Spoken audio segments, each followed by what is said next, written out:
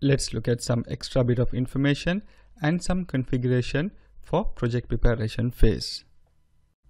Now we need to do some activities in asset accounting to ensure that it is ready in the project preparation phase. So if you have not installed this note, you must install this SAP note 1939592. Get your basis administrator to install this note.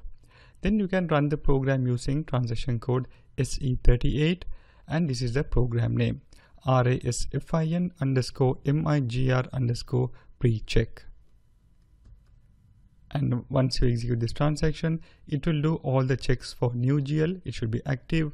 JVA is not active. Lease accounting engine is not active. Classic real estate is not active.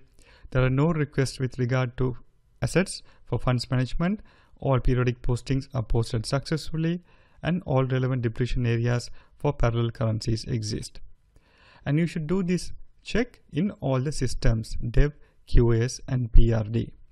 Now let's have a look at this in the system.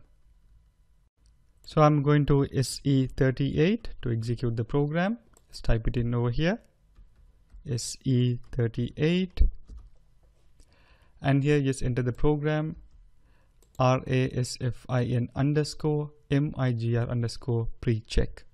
Then execute this program, and whichever simple finance release you want, whether 1 or 2, you select that relevant release and execute the transaction. There's also an information menu path over here.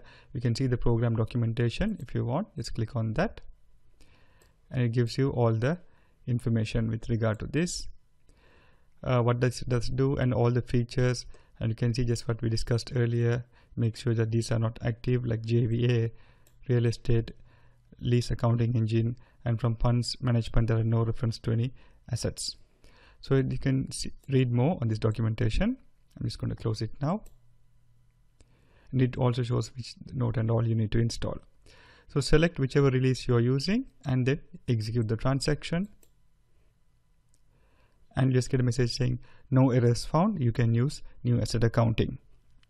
If there are some any informational message, you can go and double click those information message and then proceed to the relevant transactions to resolve those.